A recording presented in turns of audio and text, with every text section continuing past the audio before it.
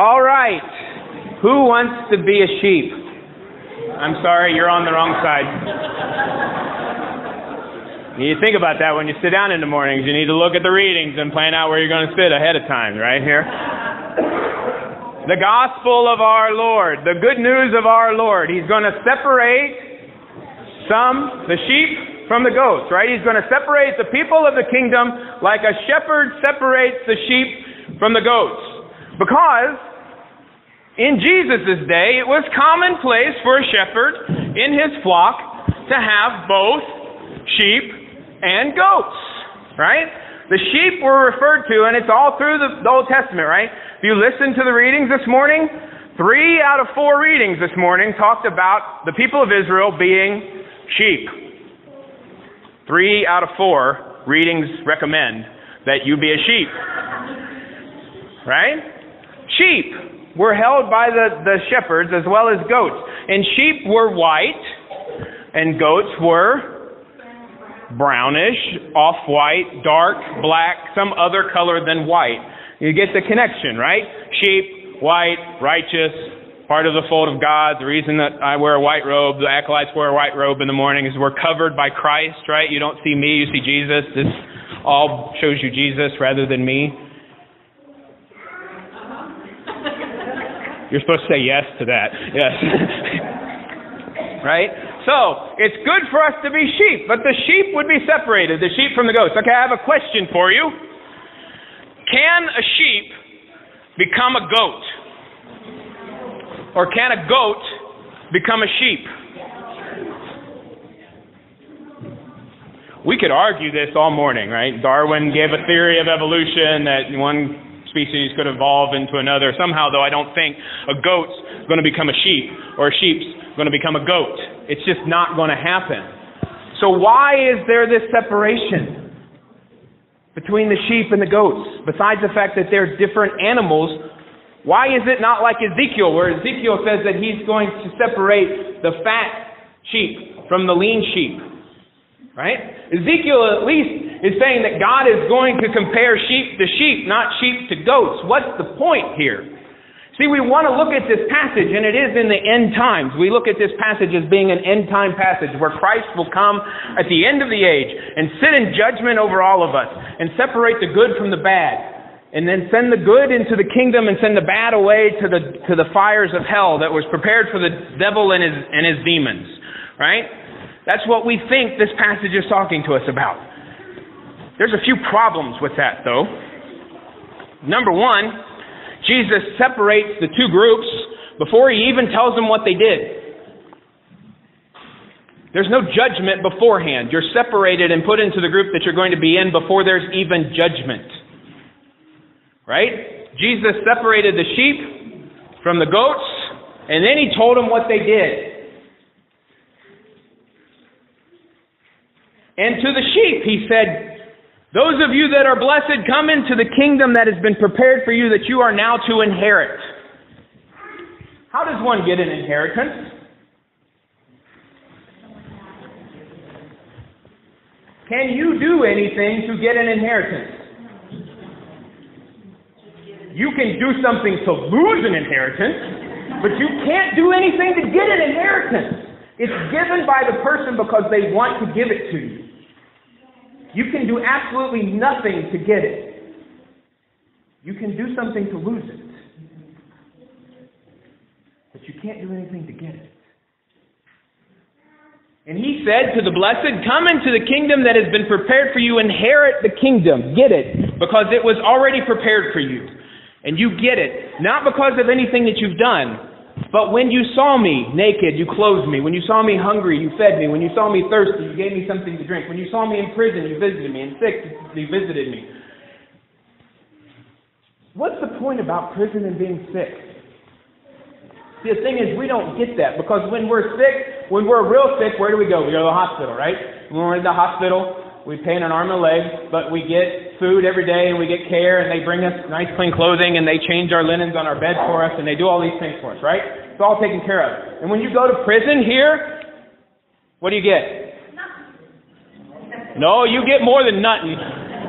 You get a nice room. I mean, you are captive, You get a nice room, you get to play, you get a library, you get an exercise, you get TV, you get clothing, you get food. Prison in Jesus' day and being sick in Jesus' day is much like going to prison in Mexico. What happens when you go to prison in Mexico today? You get nothing. Nothing. Unless somebody brings it to you. They put you in a cell and you get nothing.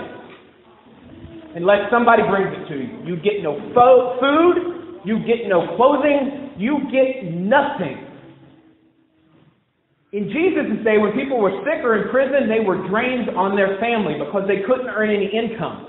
And the families would immediately disown them. They wouldn't go to visit them. They wouldn't go to see them. If you were sick, you were out on your own. They pushed you outside the city because nobody else wanted to be sick. And nobody wanted to have anything to do with you.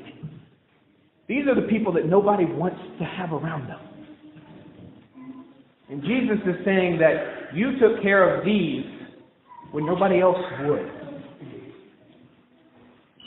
You're blessed because you did the things that I would have done. But are you blessed because of that? Are you sheep because of the things that you did? And are you goats because that you kept score and thought you were doing the things right when you needed to do them, but you didn't actually do it to the people that you needed to do it to? Right? Does it have anything to do with the actions that we take? Because that's really what this text points us to, right? That if we do the right things, we can earn our way into heaven. But go back to that word I said a little bit ago. What did Jesus say to the blessed? Come into the kingdom that you have inherited. Has absolutely nothing to do with what we've done. See, there's a difference here in the question that is asked. Because you see, the interesting part to this whole story, this whole judgment, this whole separation of the sheep and the goats, is that both groups are surprised by the fact that they're in the group that they're in. The sheep are wondering when it was that they saw Jesus naked and gave him clothing, and hungry and gave him food, and thirsty and gave him something to drink. And the goats are wondering the same thing. When did we see you and not do those things to you? They're not surprised by their actions. Right? They're surprised. But not because they did those things or didn't do those things. They're surprised because they didn't see Jesus there. We didn't see Jesus in the homeless man or in the man in prison because we don't expect to see God there. We don't expect to see God in the lowly. We expect to find God sitting on a throne. And our story today even perpetuates that for us, right? Jesus comes with his angels, and where does he sit? On a throne. Because that's where we want to see him. We don't see him in the face of the stranger or the person hurting.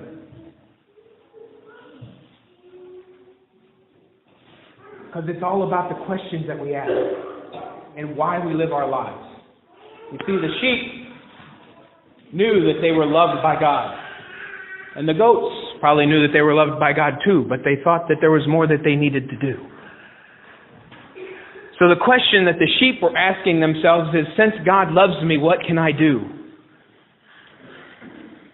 Because God loves me, what can I do because of that?